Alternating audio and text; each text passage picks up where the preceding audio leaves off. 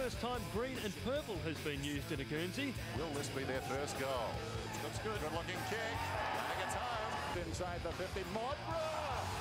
Always his. Gardner and Pavlich. A couple of heavyweights. And Gardner is leading with that left. Dale kick it is just around the cover. He goes! In comes Longmeal. Nice call. Fremantle have won after the silence. Look at the scenes here at Fremantle. On the MCG, the Dockers have finally arrived. It's coming back, and so are the Dockers. Matthew Pavlich steps to the plate. There it is. His 600th AFL goal in his 300th AFL game. One of the greats of the game, 20 years old. The Dockers now, Pav. It's been a quick sort of a journey. Yeah, it has been.